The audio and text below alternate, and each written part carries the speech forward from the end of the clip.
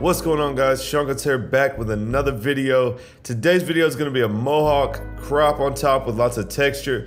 Burst fade on one side, we'll do a freestyle design on the other side. Guys, this is one of my subscribers that traveled for a haircut. Super dope experience. Hope you guys like it. Let's get right to it.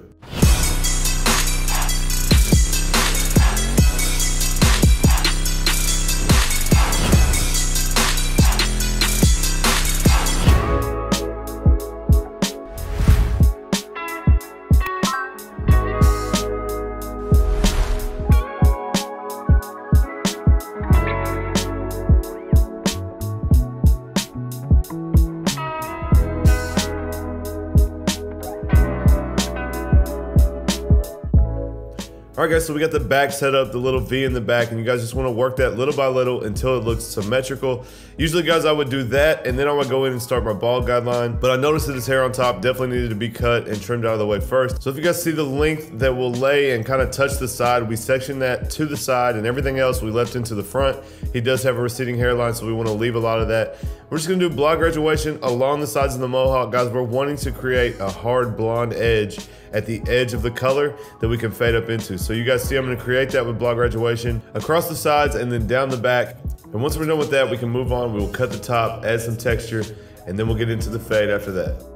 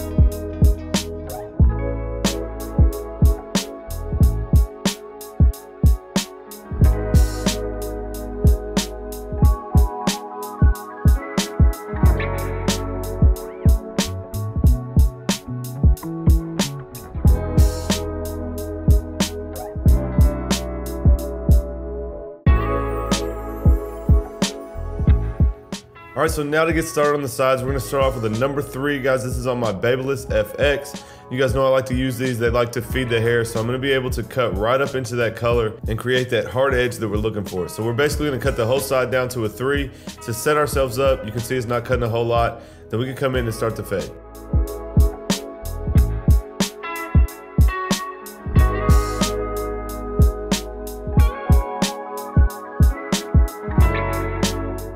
Now we're gonna start our bald guideline, guys. We're gonna follow exactly the shape of the color break that we just set up. So you guys will just follow it. I'm using my Slimline Pros. We're gonna create a circle around the ear that is the exact shape of the mohawk or the color that you can see that we started with. So we're just gonna cut that. We'll bald it out underneath. We'll go ahead and come in with the shaver and get it down to skin, and we'll start our first step.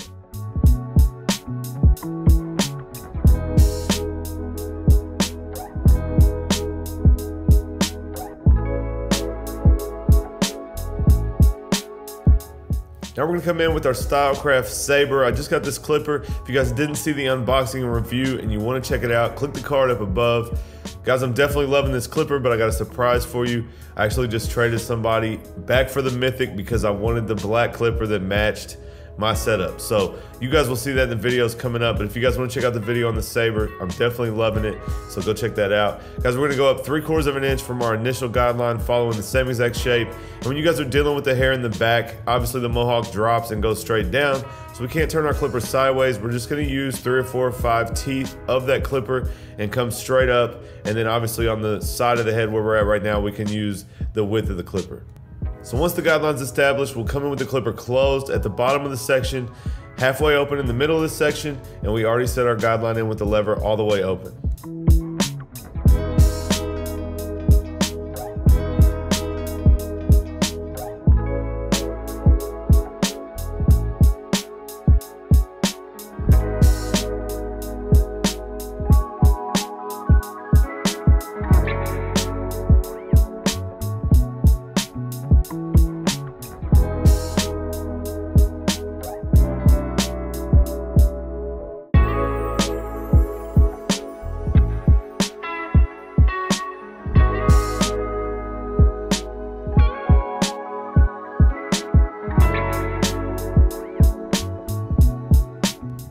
Next up, we're gonna come in with a 1 guard all the way open, and we're gonna go up another, probably a 1/2 inch. I see I'm getting close to this weight. Guys, I wanna leave it kind of a weighted, heavy edge to really accentuate that blonde. So I'm gonna go up about a 1/2 inch. We're gonna pack this a little bit tighter. Obviously, guys, that open section is the difficult area to get done. So you can really see right there what I was doing. I'm using just 2 or 3 teeth of the blade and following that guideline to make sure that I get a nice clean guideline when I'm working with a mohawk. Now, because there's so much hair above this, like I just said, we're gonna go ahead and fade down from the weight. So we'll come in with the 2, and then we're gonna work our way down with the 1.5. Obviously, guys, we just did the 1, but this will help that transition up into that. Obviously, we started with the 3, and you can see we didn't have a whole lot of room to work, so we're just gonna go ahead and fade our way down.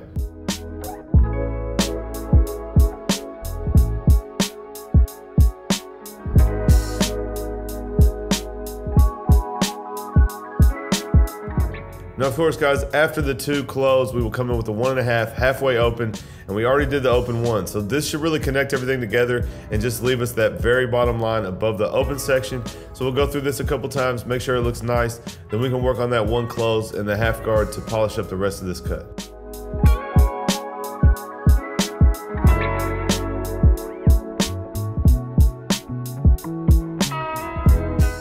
Now we're back down to the 1. We're gonna use it all the way closed, guys, and we're gonna start to work on this last guideline in between the 1 section and the open section. So it's closed, you're gonna see it is gonna lighten it up just a little bit, but when we come in with that 1/2 guard, it's really gonna clean up the rest of this line, and you guys will see this thing will just blur together all of a sudden.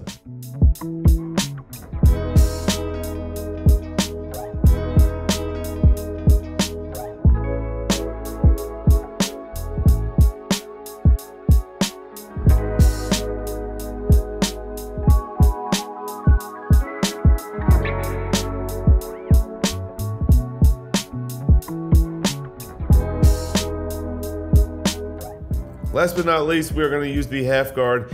Halfway open is the sweet spot, and we're just going to get any hints of a line that are left. Obviously, guys, you can see the front is pretty blended. The back, we still have a little line, so we will come through that with this 1/2 guard, and it should bring it all together.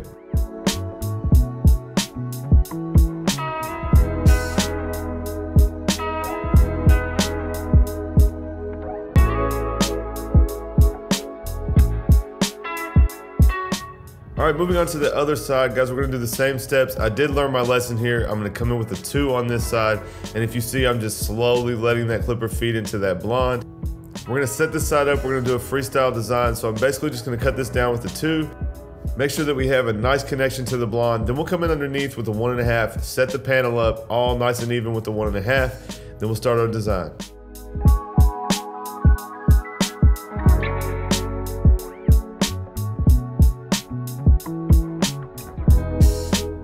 All right, we're gonna start to etch the design in. Guys, you wanna do this just little by little. So we're gonna thicken it up as we go. We want very nice, sharp lines, and we want tight angles. And by tight angles, guys, you can see that's like a Z, a letter Z. And we don't want to turn that into like an L or anything that's like a 90-degree angle. That is going to take away from the sharpness and the flow of the design. So you guys will see we do very tight angles, and then the back will do the same thing, and we're just going to kind of flip it out to the back. And once it's established, then we can come in, we'll start to focus on cleaning up that top line. Each of the corners, we'll make sure they're bolded out how we like, and then we can start to thicken it up where we want. So you guys just want to be very careful, go little by little. Once we get this etched in, we'll clean it up all the way, and then we can fade underneath it.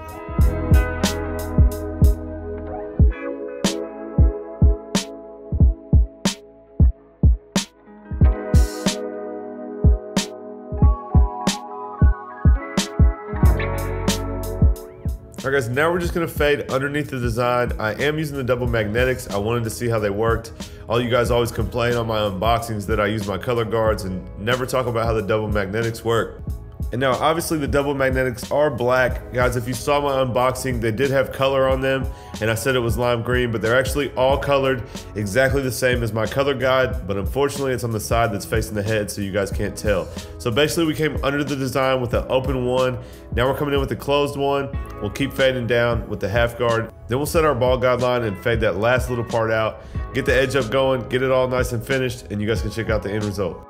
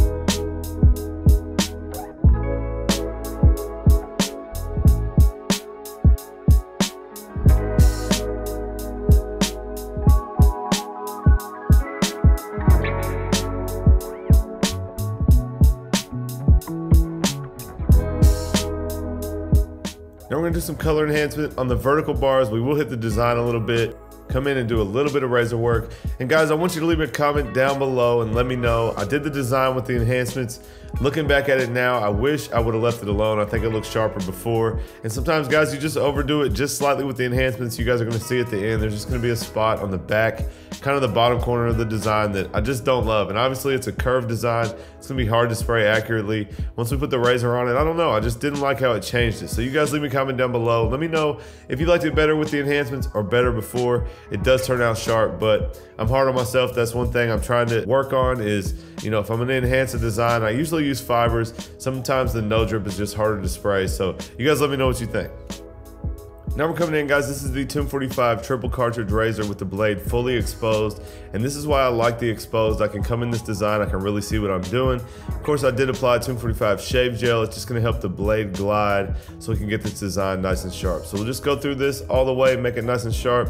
We'll style up the top and you guys can check it out.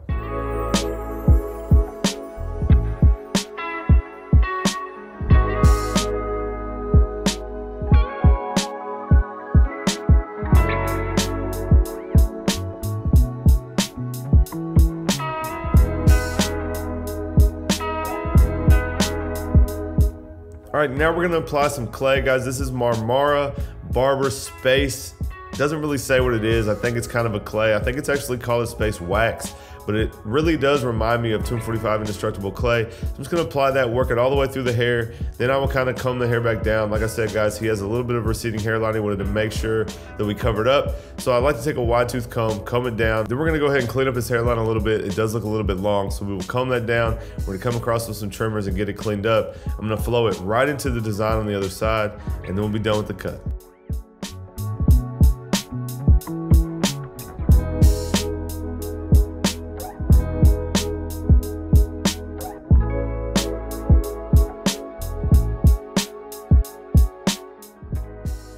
All right, guys, there's my man Levi before. Like I said, he is a subscriber, drove 2 hours from Illinois to come get a cut. Was dope meeting you, dude. And there you go, guys. There's the finished product. Crop top Mohawk with a freestyle design on one side, burst fade on the other. If you guys didn't check out that Saber video, definitely go check it out. I am loving that clipper. If you guys like this video, smash that thumbs up. Leave me a comment down below and let me know what you think of the cut. Make sure you subscribe, guys. I got a GMB Pro unboxing coming. I got a new bag and you guys are gonna love it. So check that out Sunday. I appreciate you guys watching as always, and I'll catch you next time.